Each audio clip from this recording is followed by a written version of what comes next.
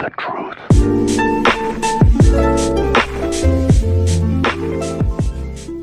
Hey guys, it's Ben, back again for another Bopimo video.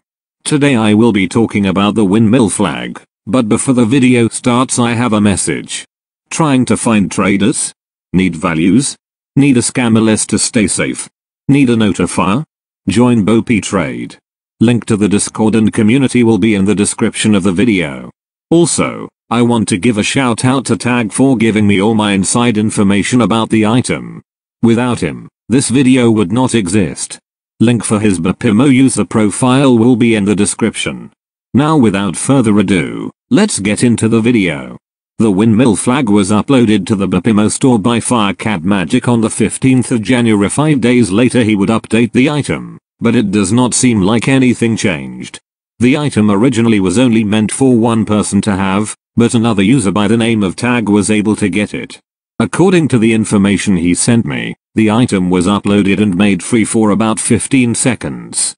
As of now, he is the third user to have the item, and I don't think anyone else will be able to get it.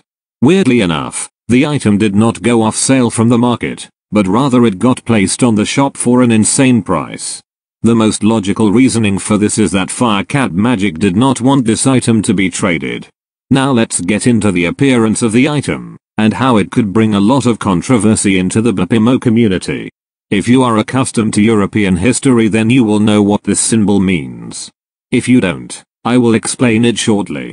The symbol signifies fascism, Nazi Germany, and white supremacy. If you want to know more about this topic you should look it up yourself because I don't want to sully the video with subjects of that matter.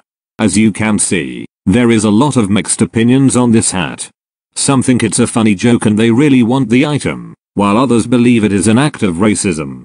As of now, the only owners are Firecat Magic, Summon, and Tag, and there probably won't be more owners, so don't get your hopes up if you are an avid item collector. The item is censored, so you cannot view it from the store, but you can still see it on another user's profile. Now to wrap up the video, I am going to ask you, do you think this item should go public, stay private, or completely erased from Bopimo? Leave your answer in the comments section down below.